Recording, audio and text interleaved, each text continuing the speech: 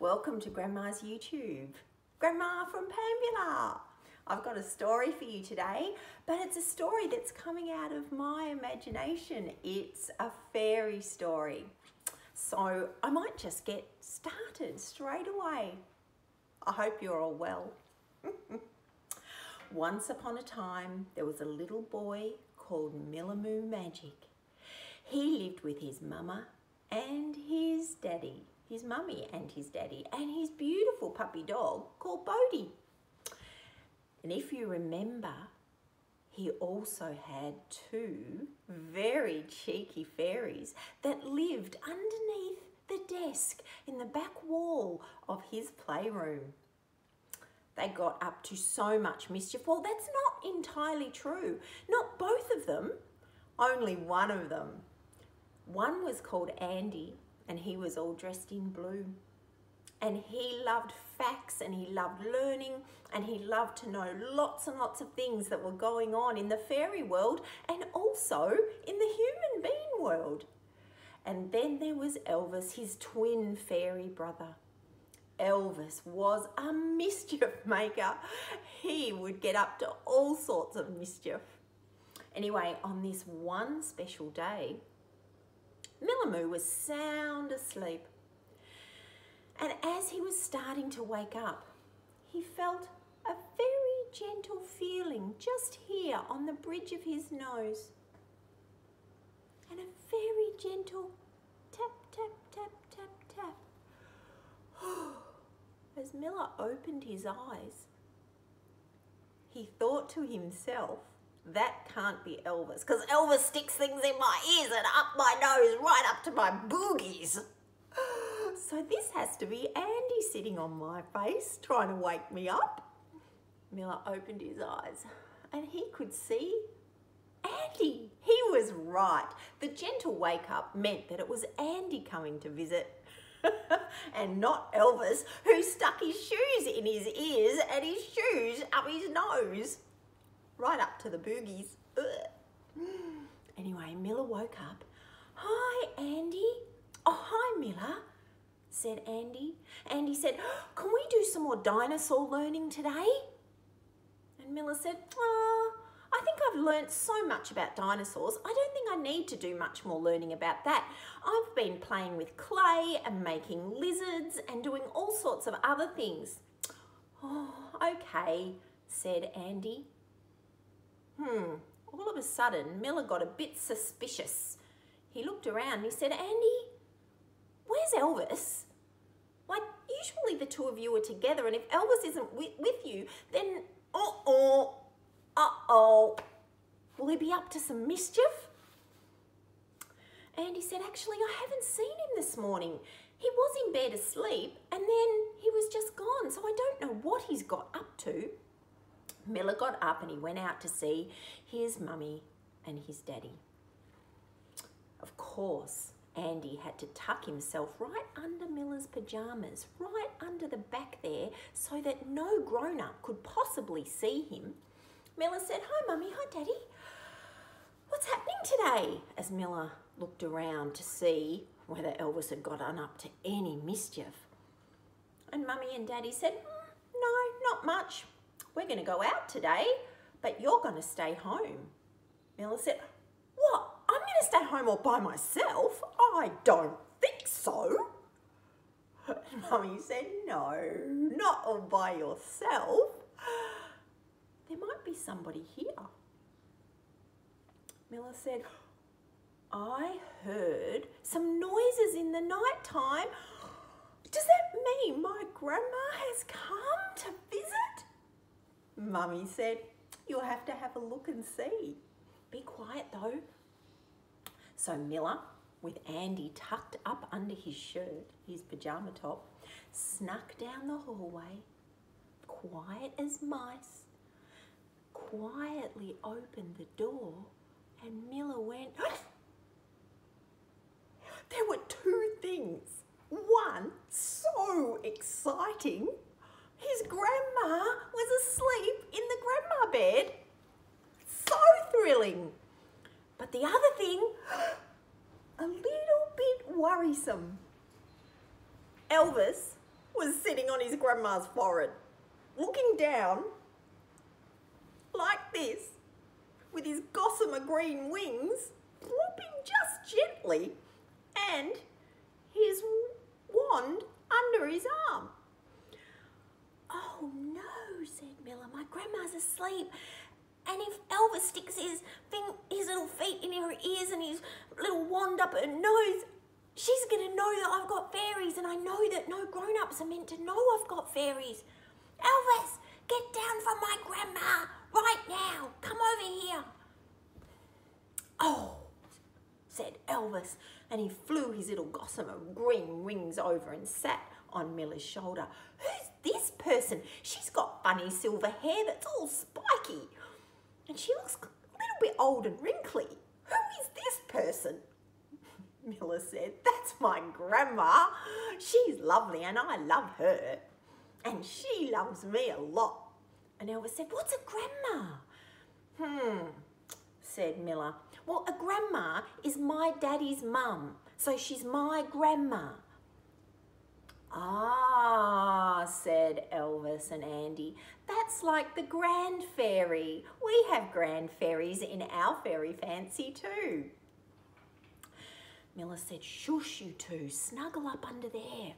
I don't want my grandma to see you." So Miller crept over to Grandma's bed, crawled up, sat there and went, "Grandma, Grandma." Grandma opened her eyes. "It's my Miller Moo magic," she said. She was so happy. Her heart was just the happiest. And she gave him a big squeezy hug. Miller said, "I don't know that I'm into hugs, Grandma." Grandma said, "Oh, I'm sorry, I just couldn't help myself." So she gave him an elbow bump instead. Miller said, "I'm so happy you're here. Apparently you're going to stay and play with me while my mummy and daddy go out today." Grandma said, yes, that's a good idea. "But Miller, can we first look at the little book that you sent me? You sent me a book about dinosaurs." Miller said, "Yeah, I did. That was when I was into dinosaurs." Andy got very excited on Miller's shoulder because he loves dinosaurs. It's one of his favourite things. And Grandma said, "These dinosaurs I've never heard before. They're so complicated. Oh, you have to tell me all about them. One is like a Fatima Mamamana, and the other one is like a Quetzalcoatlus." Miller said, "Oh, Grandma, you really don't know very much about dinosaurs."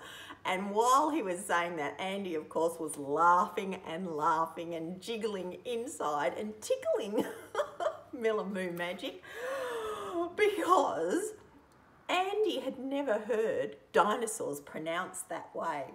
"Oh, Grandma," said Miller, "one is called a Footobosaurus and the other one is called a Quetzalcoatlus.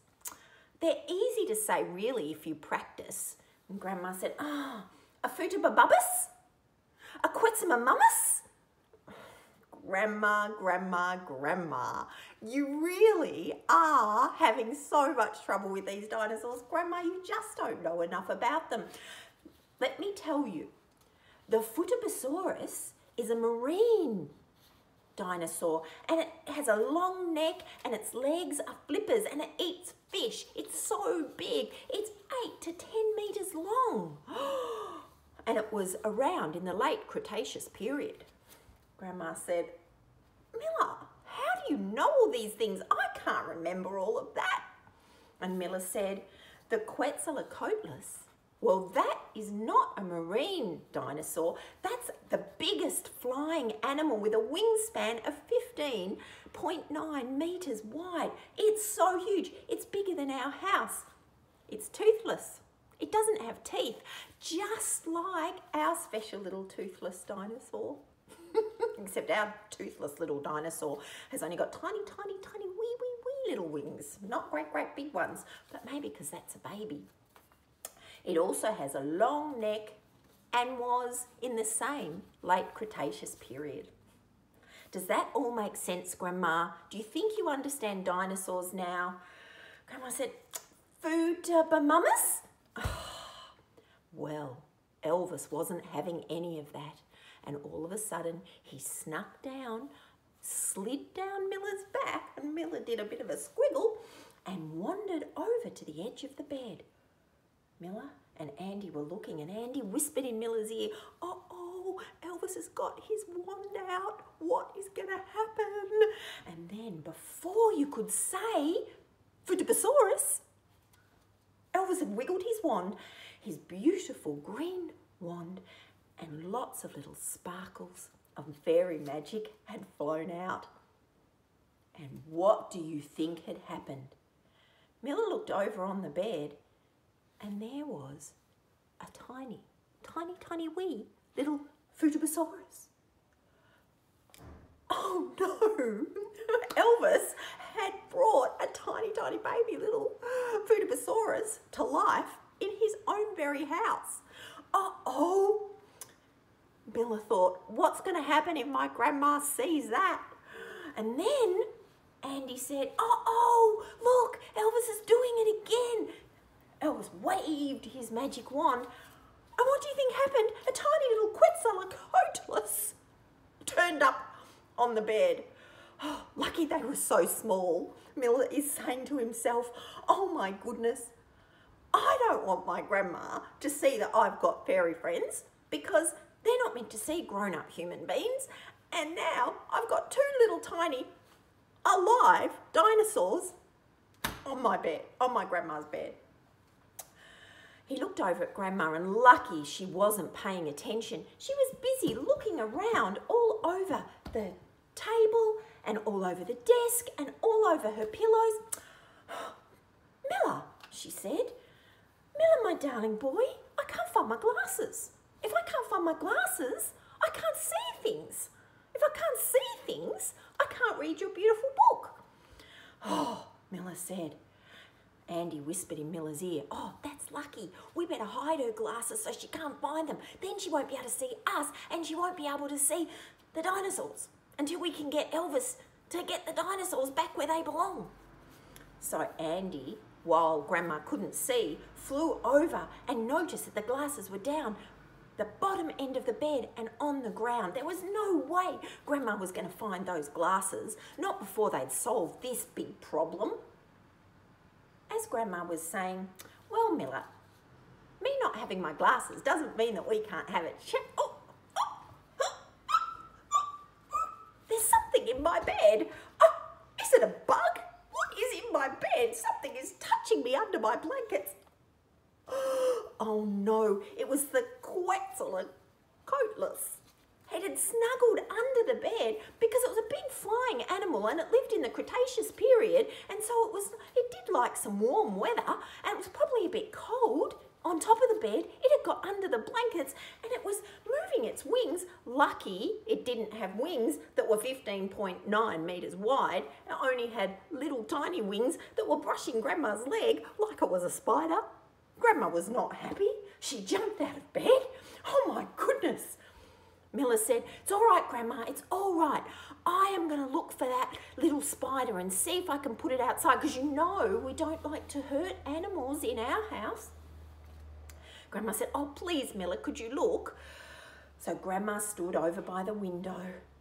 Miller climbed under the blankets, had a big look around, and finally found the Quetzalcoatlus and picked it up and put it in his pyjama pocket. Elvis, get here right now. What are you saying, Miller? Said Grandma. What are you saying? I'm sorry, I can't hear you under the blanket. And Elvis flew quietly under the blanket with Miller. Miller said, Elvis, I've got this Quetzalcoatlus, and while it is the cutest thing I've ever seen, and I would really love to have a really live dinosaur of my very, very own, I think you're going to have to wave some magic wand and make that go back where it belongs. Oh, do I have to? Said Elvis. We haven't really even had a play with it yet. Miller said, well, we'll have to play with it on another day when the grown-up human beings are not looking. Elvis said, oh, okay. He waved his magic wand and some green fairy dust landed on the Quetzalcoatlus, and the Quetzalcoatlus disappeared in a poof of electric sparks. "Whew, that's one down," said Miller. "Miller, are you all right under there?" said Grandma.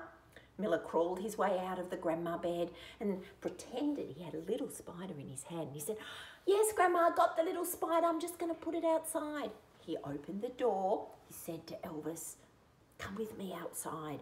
And they pretended to put the spider outside. And Elvis said, "Now you've got to find the Foodibosaurus before my grandma sees the Foodibosaurus." Oh my goodness, Elvis, you always make everything crazy. Miller, with Elvis, snuggled up under the back of Miller's pyjama top, went back inside to see Grandma. Grandma had snuggled herself back in bed, and just as she was all snuggled up, thinking to herself she might need a cup of tea, she felt a splash on her face. She looked over at her glass of water. She had a big glass of water because she'd been travelling in the night time with Pappy. It was a very big glass of water, and even without her glasses she couldn't see, but she'd gotten a splash on her face and it looked like something had landed in her glass of water. Miller, what is happening in this house since I was here last? You seem to have lots of bugs and insects. Something has landed in my glass of water, and I was just going to have a nice big sip, but I think there's something in there. Oh no. Miller had a look. It was the tiny Foodibosaurus. It had landed, well, of course, because it was a marine animal. It was looking for something to eat. It had landed and gone in and was having a beautiful flipper swim around in Grandma's glass of water. Grandma, I might just take your glass of water out. Yeah, I don't know, maybe we've had a couple of spiders in your room because you haven't been here for so long, and maybe the spiders have lived here. Oh, I'll take a glass of water outside. Elvis, come with me. So Elvis and Miller again took the glass of water. Miller put his hand on the top, carried it gently outside, said to Elvis, "Come on, as much as I would love to play with a Foodibosaurus, we really can't do that right now when I'm visiting with my grandma." Elvis said, "Oh, all right." He waved his magic wand. Some green fairy sparkles flew out and the Foodibosaurus, poof, disappeared in some electric sparks. Elvis said to Miller, "Well, another day when we're playing quietly and all the grown-ups are busy, maybe I can make those dinosaurs come back and we can have a play." And of course, Andy will want to name all the parts and talk about what Cretaceous period it comes from and all of that sort of stuff. But I would just like to play with them. And Miller said, "Yeah, Elvis, me too, but not now while my grandma's here." "Elvis, Andy, you two better go back into your little house because I need to talk to my grandma." And with that, Elvis and Andy waved goodbye to Miller and flew back into the playroom, under the desk, behind all the toys, and into the special little secret fairy door and back into their fairy cave. Miller went in to see Grandma, who was sitting up in bed, having found her glasses, popped them on and said, "Miller, I can see you properly now. You look so gorgeous. I've missed you so much. Oh, you know, when I couldn't find my glasses, it looked like you were lumpy and bumpy on your pyjama top. But right now, you look just wonderful." Grandma was so excited to be spending the day with Miller. He was going to teach her about dinosaurs so that she stopped saying Footibamummus and Quetzalcoatlus. And he was going to teach her how to say all of the dinosaur names, and he was going to show her how to use clay and make some things, and they were going to read stories. They were going to make some craft. Grandma wanted to know how to make Christmas stars because it was getting close to Christmas and she wanted to make some Christmas stars to hang up in her house. And Miller, well, he's so good at craft as well as managing very, very funny fairies, was going to show her how to make all sorts of things. And so Miller and Grandma headed off, 1, to make a beautiful cup of tea, and 2, to do some really fun craft. And Elvis and Andy were back in their fairy cave, hiding away before the grown-up human beings could find them. And that is the end of today's story. I hope you liked it. I wonder if by the time Grandma does see you, she can say the real names of the dinosaurs. I wonder if she practices and gets it right, because Grandma does not know very much about dinosaurs. She's got a lot to learn. Bye. I love you, and I love you, and I love you. Thumbs up and subscribe. Bye. I love you lots. Bye, bye, bye.